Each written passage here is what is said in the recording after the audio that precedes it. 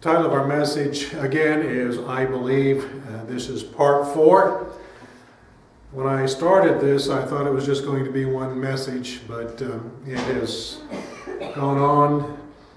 Now we're at number 4, and as far as I can see, there'll be at least 2 more, if not 3 more, lessons to go through. Our text is Mark, the 9th chapter, verse 24, and we're just extracting 2 words from that text, I believe. Last week, if you will recall, we looked at the scriptural foundation of the Apostles' Creed. And we saw that this creed is not just a bunch of doctrinal statements or rules that were thrown together. Each statement in the creed is backed up by at least one New Testament text. And these texts are facts, and it is upon these facts that the Christian religion is based. We saw that the Apostle Creed speaks of the Trinity, the incarnation, salvation, the church, and the resurrection of the dead with the final judgment following. These things are very important for us to know and for us to also share with other people to inform them about Christianity. As I said last time, it is not enough just to be able to recite the creed. It's not enough just to be able to recite the entire Bible. To be saved from sin and brought into a right relationship with God, we must obey the facts stated in the creed. In this lesson, I want to begin considering how the statements of the creed are essential to salvation.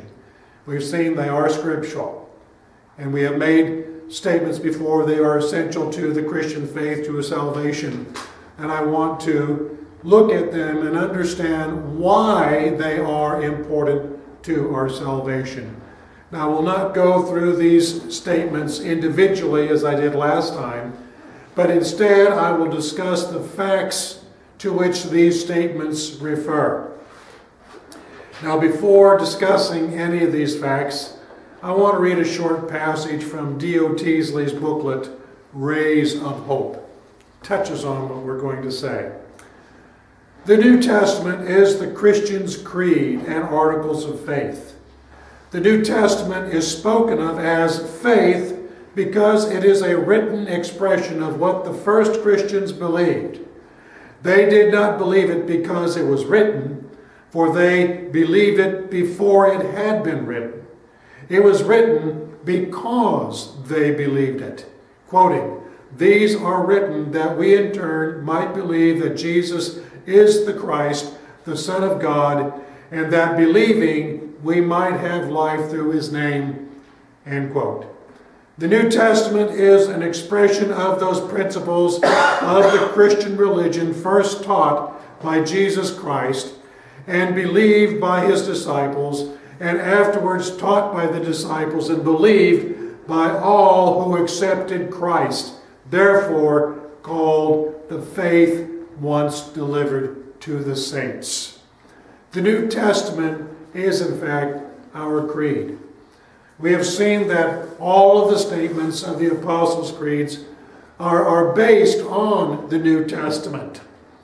We've also seen that these things were what the first Christians believed. And this is obvious because, number one, they are taken from the New Testament. Not some church confession or anything else, but they're taken from the New Testament. And we've also found some extracts of creedal statements that are included in the New Testament. The reason it is called the Apostles' Creed is not that it was written by the apostles or any of the apostles, but because it was based on the things the apostles taught the first Christians. It is clearly an abbreviated statement of the faith once delivered to the saints. The first fact we want to consider is the fact of the Trinity. The Creed makes statements, I believe in the Father, I believe in the Son. I believe in the Holy Spirit. That is the Holy Trinity of God. And the Trinity of God is an important fact, and we cannot be Christians without believing that fact. Now, I will be the first to admit that the Trinity is not an easy concept to understand.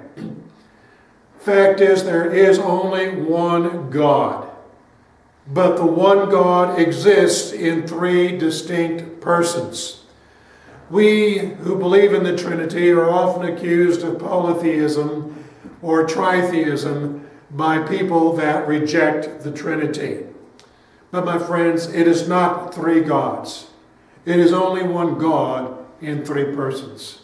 Again, to some people's thinking, that's contradictory, but that's the way it stands. We speak of God using the personal pronoun he as of one person. God is a he. But each person of the Godhead is a he individually and apart from the other persons of the Godhead. They have a distinct identity, one from the other. Yet it takes all three individual he's to be the he who is the one God. Again, that's not easy to comprehend, but it is the truth. The Trinity is the very nature of the person of God. And this is something that is the foundation of understanding the Trinity. It is the very nature of the person of God. It is who he is, and it is who he has revealed himself to be. The Trinity is not some doctrine that theologians thought up. The Trinity is the way God has revealed himself in the creation and to mankind. And because he is a Trinity, because he is a Godhead, there is an order within the Godhead, and this order is Father, Son, and Holy Spirit. But the fact that there is an order does not indicate hierarchy, or that there is an order of superiority over the other persons of the Godhead. In other words, the Father's not more God than the Son, and the Son's not more God than the Holy Spirit. Doesn't mean that the Father is more important than the Son or the Holy Spirit. There's not a hierarchy. You know, we have like vice president and, president and vice president and assistant vice president. That's a hierarchy. And, you know, when the president's not there, the vice president takes over and so forth like that. That's not the way the Trinity of God works. It is not a hierarchy. But the Trinity indicates an order that is in God. And this order is the order of function. Function. In other words, what each person of the Godhead does as the one God acts. Any act of God involves the entire Godhead. The Father does not act on his own independently of the Son or the Holy Spirit, nor the Holy Spirit independently of the Father or the Son. God acts as one God. God always acts as the Godhead. But each person of the Godhead has a specific function that is necessary for there to be the one God and for the one God to interact with his creation. And this is seen in the very first revelation of God in the Bible, which also happens to be the beginning of our universe in Genesis chapter 1, verses 1 through 3, where it is written, "In the beginning God created the heavens and the earth. The earth was without form and void, and darkness was on the face of the deep, and the Spirit of God was hovering over the face of the waters. Then God said, "Let there be light," and there was light. This is the opening of the Bible. It is the opening of creation. It is the opening of time as far as we are concerned. And in this opening, we see God as the Godhead. We see the Trinity of God. Now, the word God here is the Hebrew word Elohim, which is a plural word. Excuse me. Although God is mentioned here, the Godhead is represented by the person of the Father. He's not specifically called the Father here. He's just called God. So we see the first person of the Godhead being introduced to us. God and the Father are words used interchangeably throughout the Scripture. In John 3:16, the Bible says, "God so loved the world that he gave his only begotten Son." We could say the Father so loved the world that he gave his only begotten Son. For there to be a begotten Son, there has to be a Father. And the Father of the begotten Son is God. So we see the Father and the Son here. But yet, because the word God is used, it also implies the Godhead. That in the beginning of the Son, there's also the presence of the Holy Spirit. So there are not just two persons involved here, even though God and the Son are mentioned. In reality, the Trinity is involved in this. Now you might be scratching your head and say, "I'm confused." Again, I said, the Trinity is not easy to understand, to comprehend. But it is the way that God has revealed himself. And when God works, no person of the Godhead works independently of the others. So in the beginning, God, Elohim, created the heavens and the earth. Then we see that God said, God spoke. The expression God said represents the Word of God, which is also known as the Son. Okay, we just said that God so loved the world that he gave his only begotten Son.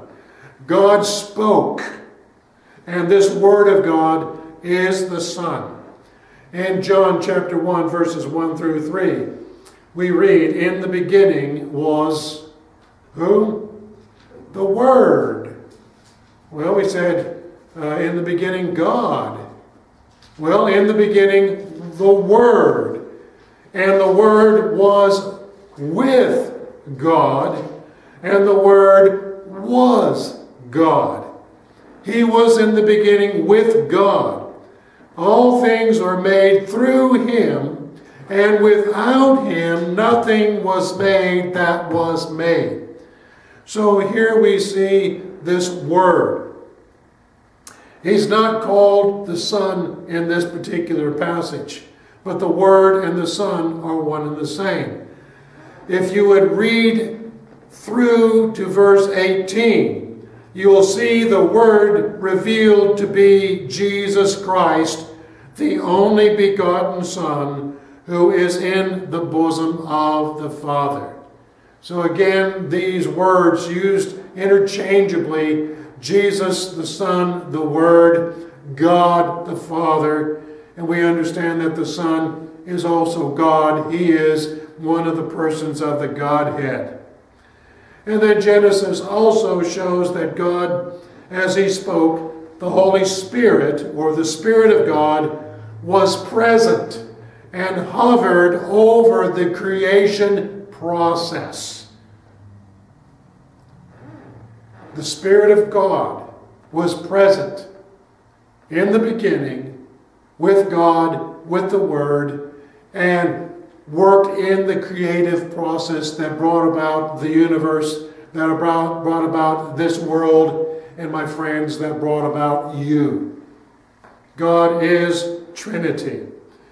The Apostle John sums up the Trinity for us In 1 John 5:7, he says, "For there are three that bear witness in heaven, the Father, the Word, and the Holy Spirit." From God's revelation of himself, we see the functions of the Godhead. We see it in creation. And if we will read the Bible with the thought of the Trinity in our mind, we will see the functions of the Father, the Son, and the Holy Spirit clearly evidenced in the Word of God. The Father wills. The Son expresses the will. The Holy Spirit performs the will. The persons of the Godhead indicate function. It's not one's the boss and the others are the doers. The Father wills the will of the Godhead. The Son expresses the will of the Godhead.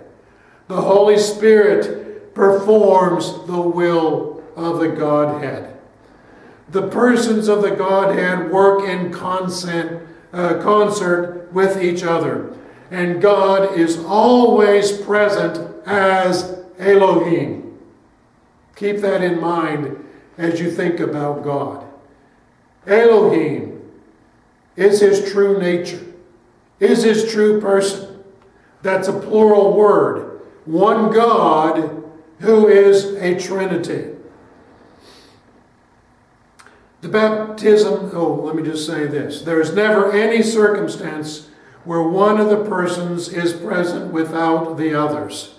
And in every circumstance, no person of the Godhead is left out. Again, the Father and Son don't work independently of the Holy Spirit. The Son doesn't work independently of the Father and the Holy Spirit. They always work together in everything they do. And the baptism of Jesus shows this to be true. In Matthew chapter 3, verses 16 and 17, we read where the Bible says, "When he," meaning Jesus, "had been baptized, Jesus came up immediately from the water. And behold, the heavens were opened to him. And he saw the Spirit of God descending like a dove and alighting upon him. And suddenly a voice came from heaven saying, 'This is my beloved Son, in whom I am well pleased.'" And since this voice called him Son, and since the Holy Spirit was descending, who is this voice from? It has to be from the Father. In this event, we see God open the curtain of eternity and give us a peek into his real nature. This was something important to the Jews of the time because they certainly worshipped Elohim. They worshipped Jehovah, but they did not particularly understand the nature of the Godhead.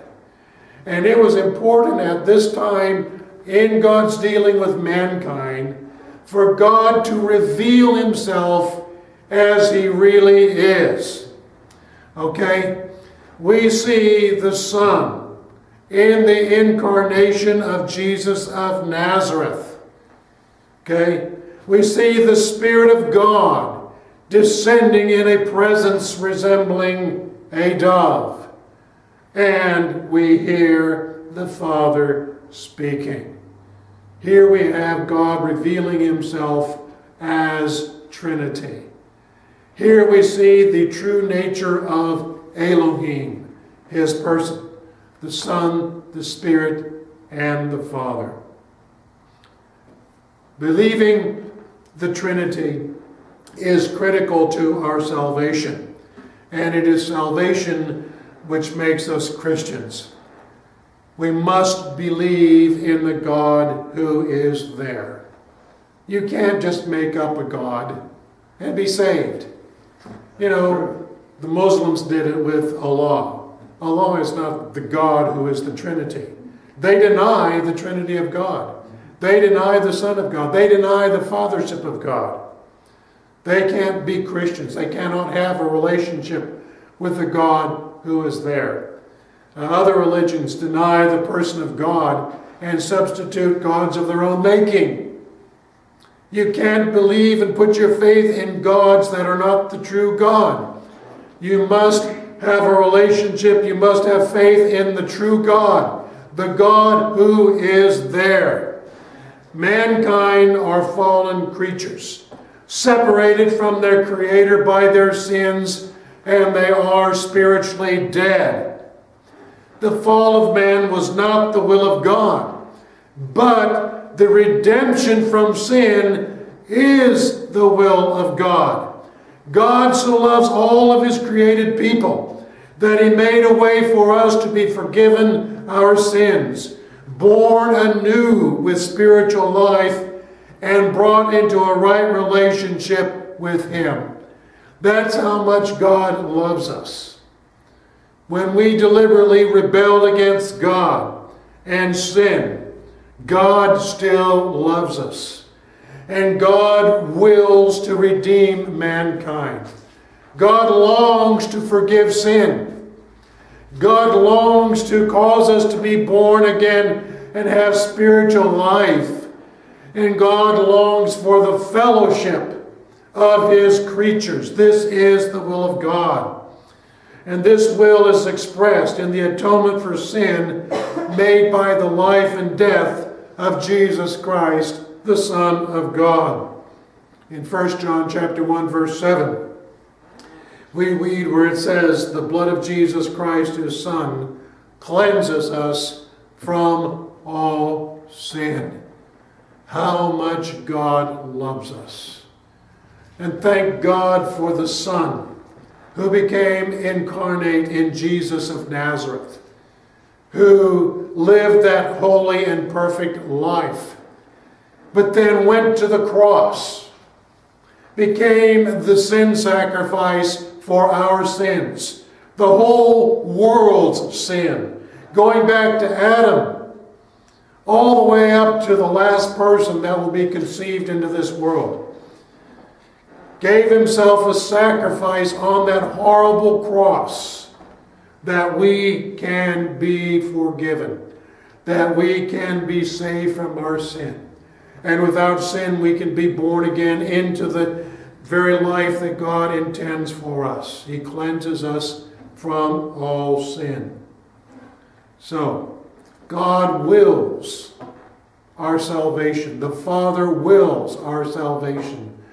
The Son expressed that will on that cross. And salvation is ministered to us through the work of the Holy Spirit. In John chapter 3, verses 6 through 8, Jesus said, "That which is born of the flesh is flesh, and that which is born of the Spirit is spirit. Do not marvel that I said to you, you must be born again. The wind blows where it wishes, and you hear the sound of it, but cannot tell where it comes from and where it goes. So is everyone who is" what? Born of the Spirit. What a beautiful revelation. God, Elohim, the Godhead, is involved in your salvation. It's not something that Jesus did for you.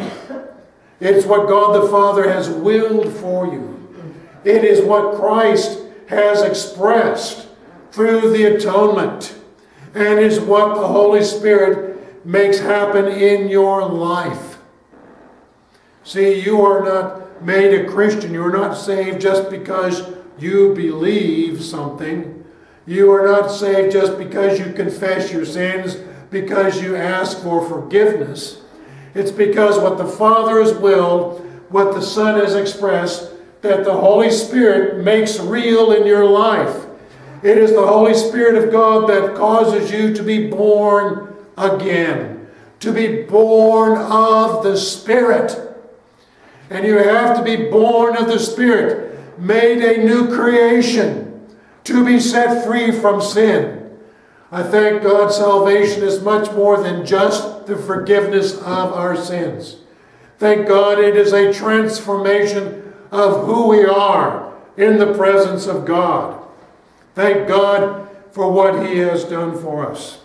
Salvation is a work of God in the lives of individual people.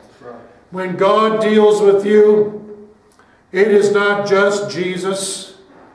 It is not just the Holy Spirit. It is the Trinity.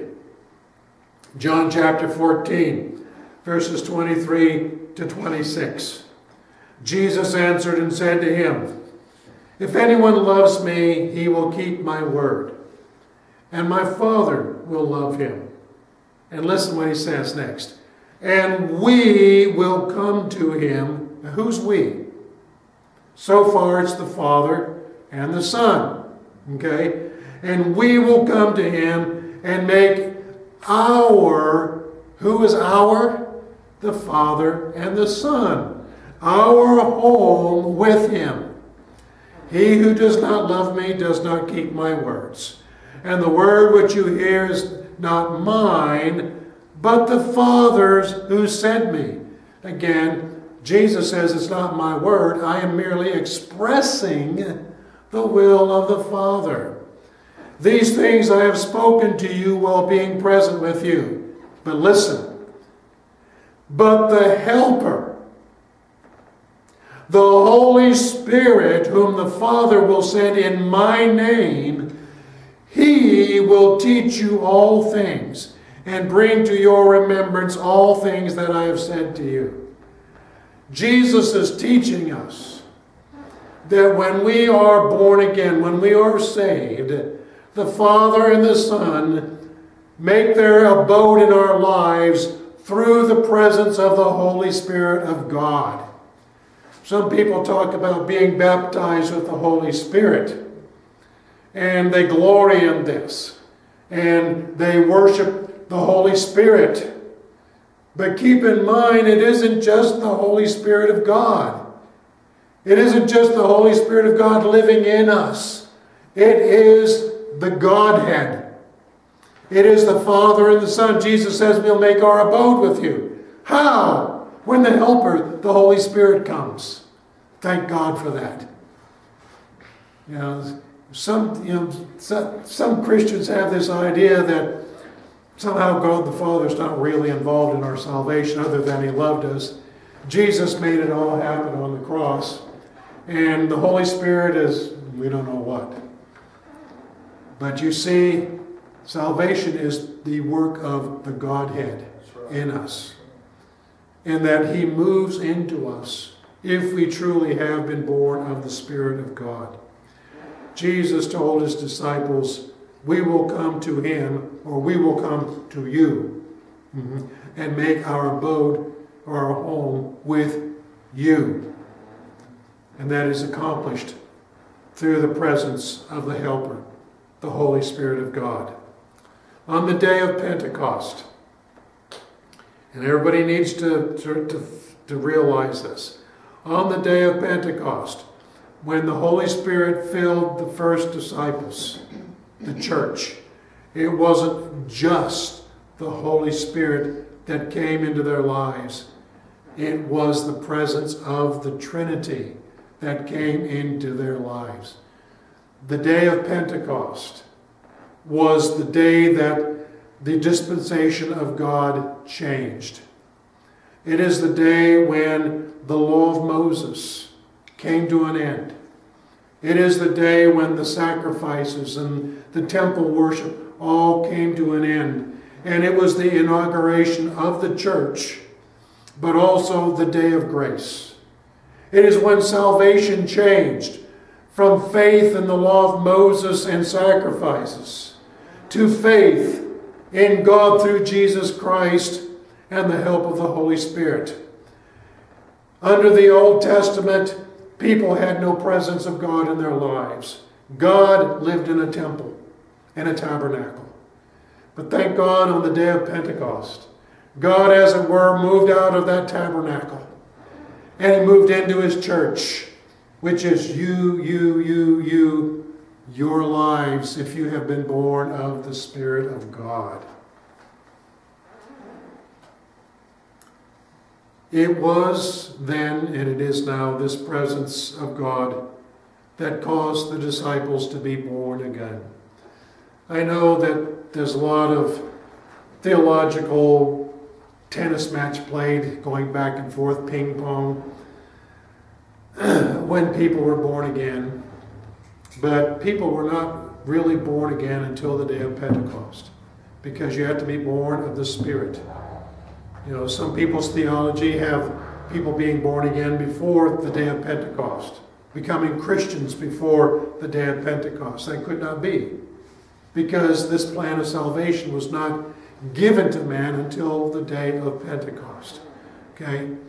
It is this very same presence of God in our lives that causes us to be born again and made a new creation in Christ. It is this presence that enables the church to live holy, godly lives in Lawton, Oklahoma, in this present world. In the Apostles' Creed, we say, I believe in God the Father Almighty, and in Jesus Christ, His only Son, our Lord, and in the Holy Ghost. This is the first principle of Christianity, the Trinity. We cannot be saved from sin and have spiritual life without the Trinity. Admittedly, it is a difficult concept to understand. But God does not ask us to understand it. He just asks us to believe it. One might say, well, I can't defend the concept of the Trinity to non-believers. You don't have to. It is sufficient to say you believe it because that is how God has revealed Himself, even if you can't explain it. So thank God for God. Thank God for Elohim, the God who is there, the Godhead, the Father, the Son, and the Holy Spirit, who has so loved us that He's made a way for us to be saved from our sins and brought into a right relationship with Him, because the Godhead lives in us individually, as individuals, and collectively as the church. Amen.